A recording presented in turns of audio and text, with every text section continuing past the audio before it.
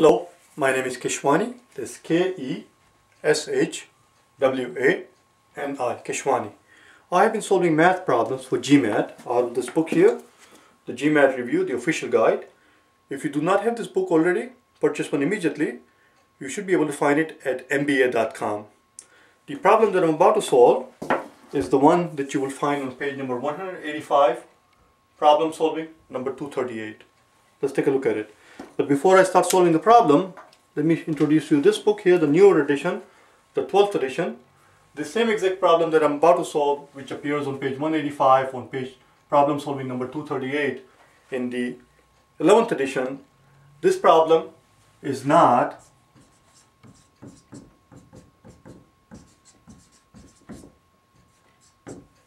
it does not appear in this book, so that's why I don't have a tag for the 12th edition. It's not in this book. They have removed it. Let's take a look at it.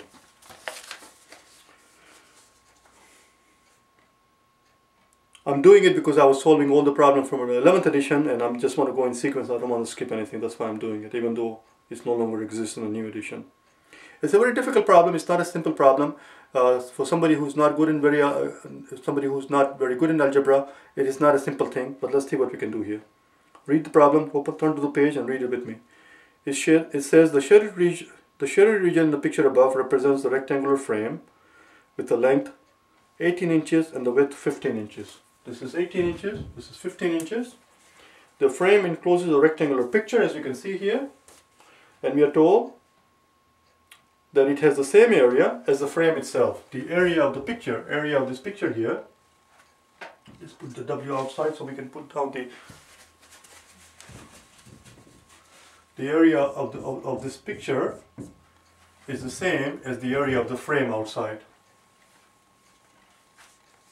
If the length and the width of the picture have the same ratio as the length and the width of the frame, so the length and the width of the picture is same as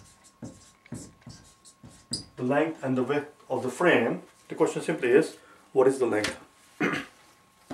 I'm going to show you what I did in this particular problem myself, and then if I have the time in the clip, I'll solve it the classical way, the proper way.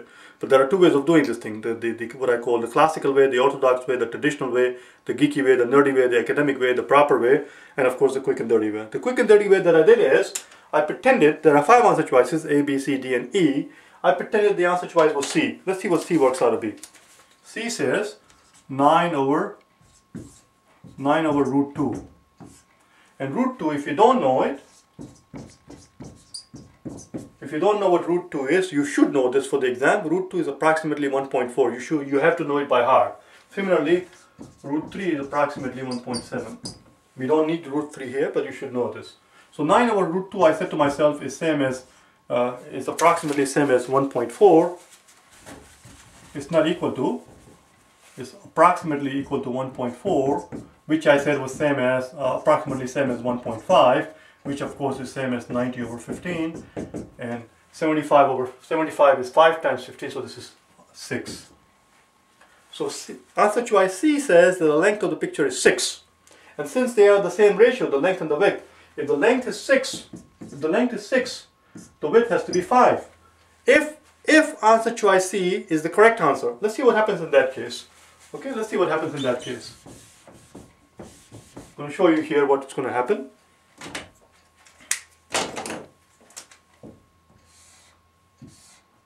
From here to here is 6, which means this is 6, which means this is 6, and this is 5, and this is 5. You should be able to see right away that in that case, area of this just one strip, this one strip alone, the area of this green strip that I just showed you is 15 times 6. 15 times 6.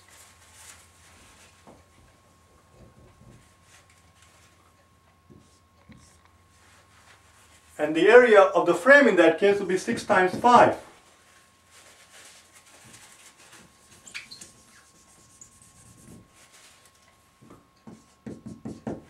As you can see, this is far greater than the area of the frame. And we are told that the area of the entire frame, this is just one strip, 15 times 6, 6, 6 and 6, 5, 5, and 5, and this is 5, and this is 5, because they have to be in the same ratio.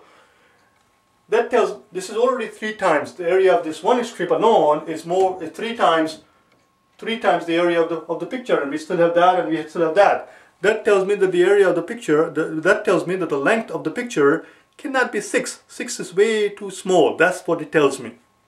Let's look at the answer choices. So C is wrong. Let's look at D. Let's see what D says. D says 15 times 1 over root 2. I'm going to quickly do it here. 1 over root 2 is approximately same as 1.4, 1 over 1.4, which is same as 10 over 14, which I rounded again to 10 over 15, or 2/3. 2/3. So 1 minus 2/3 is going to be 1/3. 1/3, 15 times 1/3. I shouldn't say equal to, because it's not equal to, it's approximately equal to. It's only 5. This is too small. Let's look at E. Oh, E is very simple. E is just 4.5. E is just 4.5. That's too small. Answer choice has to be either A or a B, and it cannot be B either. It cannot be B because B says 3 over 2, which is only 1.5. We just established that 6 is too small. The length of the picture has to be more than 6. B is too small. The answer is A. That's all. That's how I did it. That's how I did the problem when I solved the problem myself. If I were taking the real exam. Let me look at the camera, see if I have time to do the classical work, and if I don't, I'll do it in the next clip.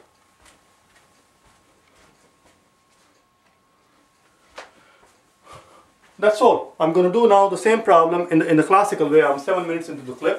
Let me do the same thing in the classical way. I'm done. I'm going to erase everything. Actually, I'm going to leave this alone. I'm going to do it here.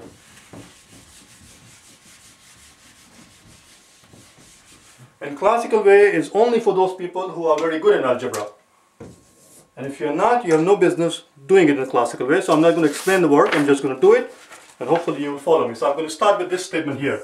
The area of the picture, which is length times width, has to be the same as the area of the frame, which is 18 times 15 minus the length area of the picture. You see? This was 18 times 15. This is length times width, so the area of the frame here has to be 18 times 15 minus the area of the frame, which is where I'm getting that. Let's keep on going. I don't want to run out of time here. So bring the L times W on this side. 2LW is equal to 18 times 15. That tells me that L times W is 9 times 15.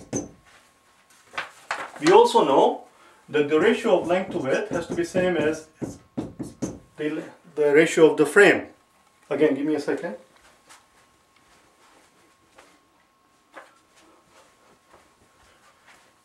I'm going to solve for what they're asking for length. So we're going to solve for W here. 18 times W is going to be 15 times L. 15 times L. Bring W on the top and bring 18 on the bottom side. So that's what W equals to. I'm going to put it in here. L times W, which is this, 15 times L over 18 equals 9 times 15.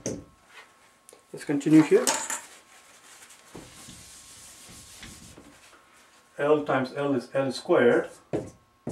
And this 15 here is going to cross out with that 15. That tells me that L squared equals 9 times 18, which is same as 9 times 9. 9 times 18 is same as 9 times 2. That's your L squared. Therefore, L is 9 times root 2. Et voila. That's it. The answer choice is A, as I told you before. I hope you found this helpful. Get hold of me if you wish to hire my service for personal private tutoring. But that's what you have to do. You have to find some quick and dirty way instead of doing the classical way if you cannot figure out the classical work. This is it.